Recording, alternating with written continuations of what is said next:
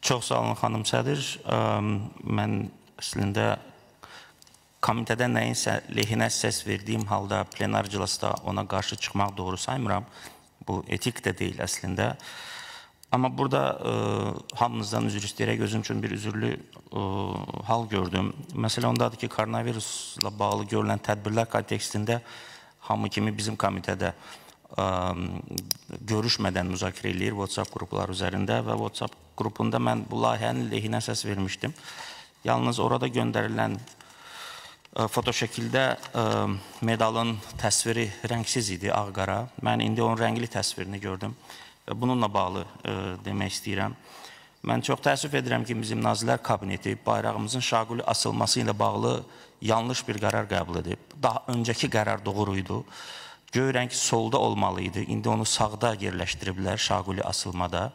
Biz bilirsiniz ki, yuxarıdan aşağıya və soldan sağa oxuyan mədəniyyətlərə aidik və müqayisə edə bilərsiniz. Bütün ölkələrdə, zolaqlı bayrağı olan ölkələrdə yuxarıda olan zolaq şaquli asılmada soldan birinci olur. Yəni yuxarıdan birinci olan soldan da birinci olur şaquli asılmada.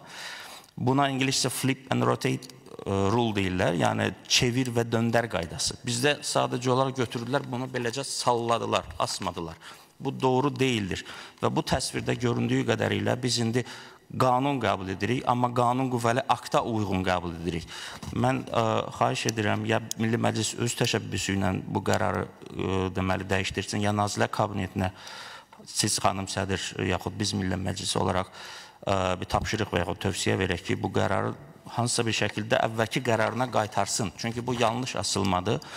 Mən doğrusu heç bilmirəm indiki halda bu qərara, bu layihəyə necə səs verim. Çünki komitədə lehinə səs vermişdim və təkrar da onun üzərində dururam ki, komitədə lehinə səs vermiş deputat plenar iclasda əgər xüsusi hal yoxdursa, səsinə qarşı çıxmamalıdır və layihəyə qarşı çıxmamalıdır.